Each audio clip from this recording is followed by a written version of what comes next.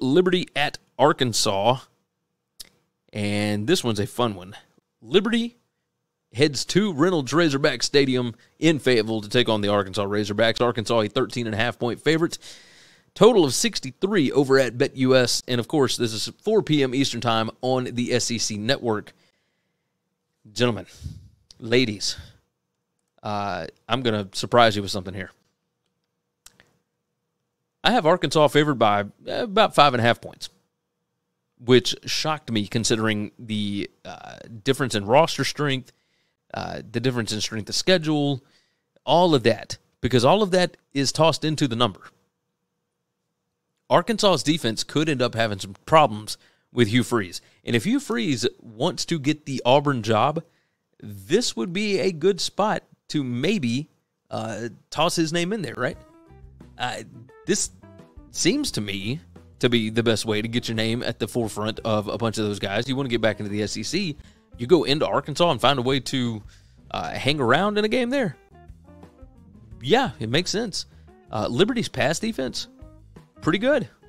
Pretty good. Number 22 in PPA per pass, number 13 in passing success rate.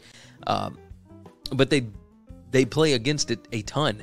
57% of the plays that they defend are passes. Arkansas does not throw it much, but they are pretty good throwing the football, especially over the last 5 weeks. You see here number 2 in PPA per pass, etc. Arkansas runs the ball nearly 60% of the time. I mean, just a huge, huge number here. But they're not great. Like, as far as scoring by running the ball, number 67 PPA per rush. They are number 29 in rushing success rate, but Liberty's defense is number 10. Liberty's defense, very underrated. They are number 19 in PPA per drive on defense over the last 5 weeks. They are doing really, really well in that regard. Now, you move over to the other side, and Arkansas's defense, a little bit of a dumpster fire. They don't have the roster with the pieces that Barry Odom had in his first couple of years there. So it's changed up the way that they're having to play.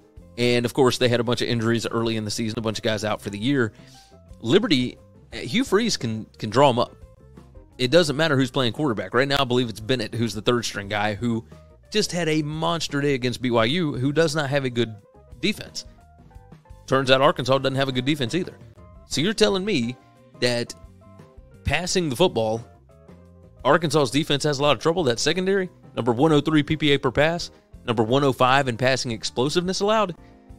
You look at Liberty's offense, number 42 PPA per pass, number 8 in passing explosiveness.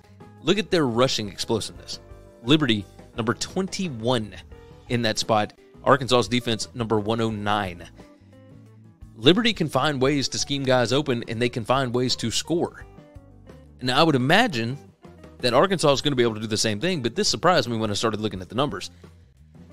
I know it's a big spread, and I know that Liberty just did this by going to Ole Miss last year, and they kind of tricked everybody, and Ole Miss was just able to outlast them and get a cover. But I think Liberty hangs around in this ballgame. I think they were able to score on Arkansas. I think they're going to make it harder for Arkansas to score on them, and this is a bit of a sandwich spot. Arkansas's got LSU next week.